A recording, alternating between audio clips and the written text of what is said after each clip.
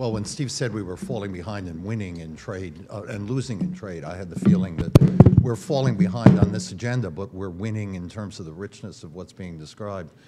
I'm a bit the loser in this in terms of limited time, but I want to hit on a very big topic that I think stands alongside the kind of classical analyses of international relations that are naturally triggered by our topic about the liberal world order and what may upset it. And alongside this also is the economic analysis that you've just been treated to. But it seems to me the most fundamental thing in many respects underlying all of this is the technology tsunami that we're all experiencing. You see this reflected when Mike immediately talks about China and the internet and internet governance. We're all richly aware of the IT revolution. I just want to underscore to you that we shouldn't treat IT, which is the technology of the moment, as the end of technological history. We are seeing dramatic innovations in biology, robotics, new materials, space, additive manufacturing, data analysis, et cetera, artificial intelligence. I could go on with the list, but I'd require more than the 8 minutes Nick has given me. I'd suggest, though, that these are fundamentally affecting our notions of the liberal world order. It shouldn't surprise us that they do. If you look back at the great changes in history, you see technology, the printing press and Galileo and the telescope, overturning the status quo and the world order as the church has it. You see in the 19th century the effects of the Industrial Revolution on our notions of state power and state control. More recently, I believe that the invention of birth control is one of the most fundamental changes technologically and undergirds much of the dramatic revolution that we call feminism that's occurring in our time. So we should recognize that technological change, this tsunami, is not something that simply exists in its own realm. It fundamentally affects all realms. I think, to switch metaphors from tsunami to something else, it's an underlying change in the tectonic plates that produces all kinds of what appear to be disparate earthquakes, whether if you look at this morning's newspaper, it's the proliferation of biology and to North Korea, or the Carpenter case in the Supreme Court about the ability of the state to seize cell phones and the like. So in the paper in the book, I sketched 3 things I'm not going to talk about now. I'm just going to briefly mention the fourth. One is that the way in which this proliferation empowers groups, non-state entities.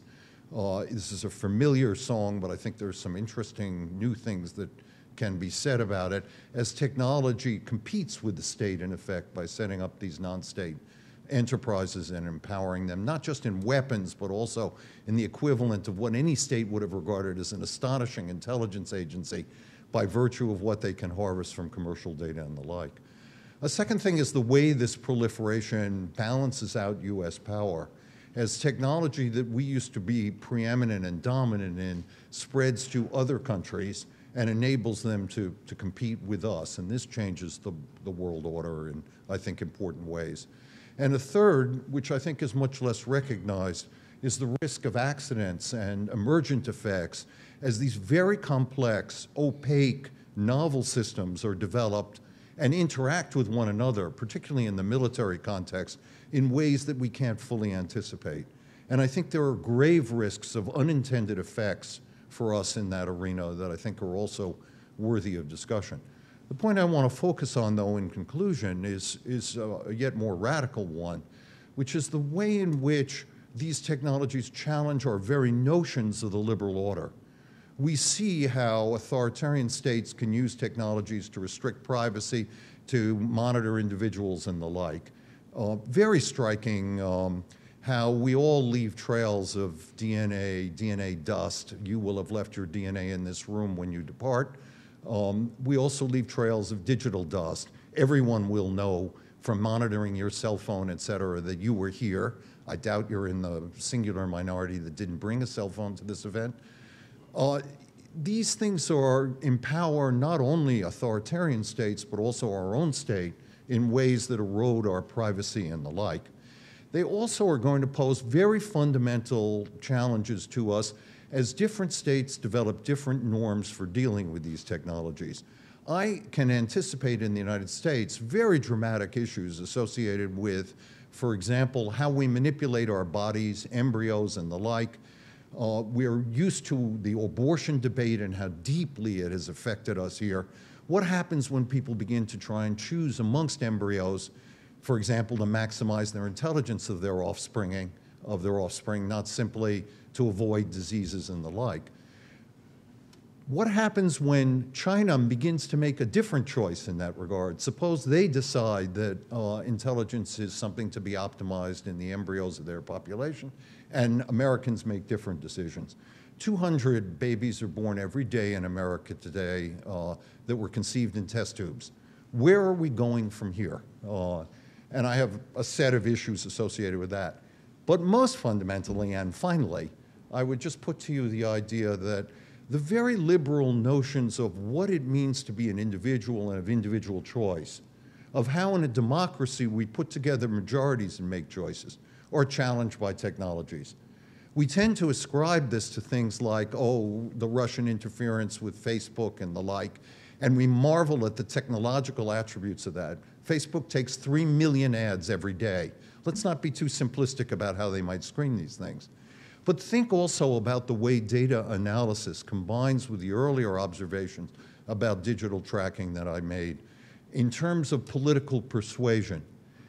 It's been demonstrated that with 10 Facebook likes, information about that, people can, a machine, using artificial intelligence, can predict your preferences more accurately than your colleagues in the workplace. With 70 Facebook likes, they can predict this information more accurately than your friends can about what you will choose to do. With 150 Facebook likes, they can predict more accurately than your family members can. With 300, more accurately than your spouse. Well, I'm not amazed that others can predict my preferences more accurately than my spouse, but think about what this means in terms of political action.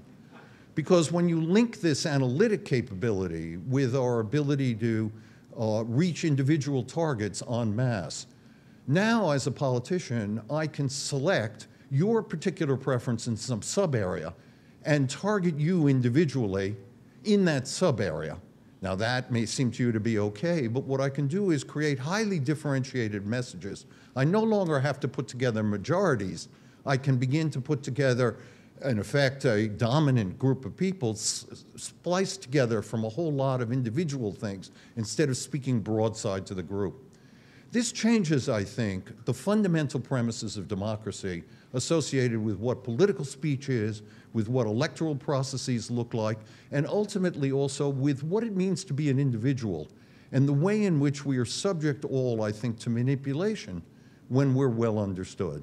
Much more could be said about this, but the one thing I well understand is that my time is up, so I'm going to stop and yield the floor.